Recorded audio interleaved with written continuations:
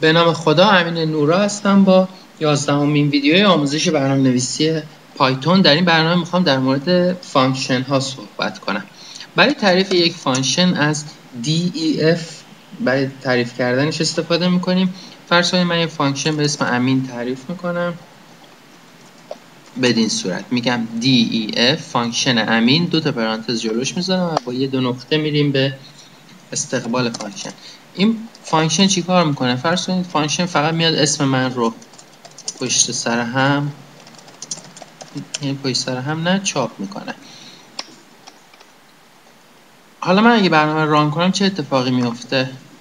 هیچ اتفاقی نمیفته. چرا؟ چون من فقط یه فانکشن تعریف کردم، ولی باید فانکشن رو صدا کنم. هر زمان که من بیام فانکشن امین رو صدا کنم، این فانکشن اجرا میشه. میتونم بارها بیام این فانکشن رو صدا کنم. همونجوری که میبینید 3 بار اسم من پشت سر هم چاپ شده. میتونم دوباره صداش کنم.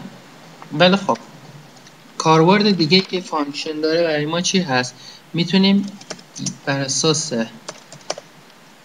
مسائل مختلف بسازیم. convert x. ببینید این پرانتز اینجا چه کاربردی داره. ما میتونیم بدین شکل به تابع به اون فانکشنی که داریم میسازیم ورودی بدیم و بر اساس اون ورودی که داریم بهش میدیم یک اتفاق خاصی رو در اون تعریف کنیم. من میگم که یه فانکشنی به اسم convert تبدیل میکنیم. فرض کنید که میخوایم قیمت دلار رو تبدیل کنید. میگیم که amount یعنی قیمت مساویه با x که ورودی ما هست ضرب در فرض کنید هر دلار 3500 تومان باشه. به این شکل من میگم که حالا بیا print amount. حالا چه اتفاقی میفته؟ دوباره اگه ران کنیم ببینید چون من هنوز فانکشن ها رو فراخوانی نکردم، در نتیجه اول باید بیام فراخوانی کنم. اینجا فانکشن امین رو فراخوانی میکنم و اینجا هم convert. ببینید کانورت رو نباید اینجا خالی گذاشت، چون که ما اینجا ورودی داریم، یعنی باید حتما یه مقداری بدیم تا این بتونه خروجی رو محاسبه کنه و به ما بده. فرض کنیم من میگم 130 دلار چند میشه به تومن؟